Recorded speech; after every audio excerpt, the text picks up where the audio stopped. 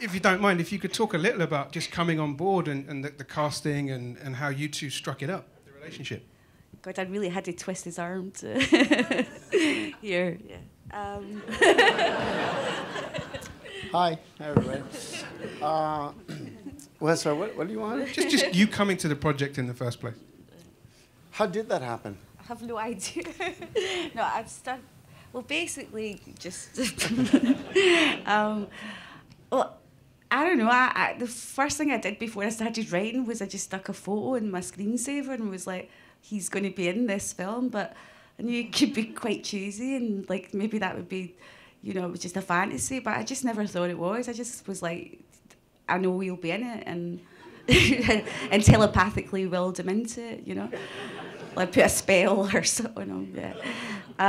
And then luckily one of the producers I knew, Jim Wilson, had worked on a movie called Buffalo Soldiers, and I was like, can I get his email? And it just kind of started from there. I said I was writing something that wasn't finished.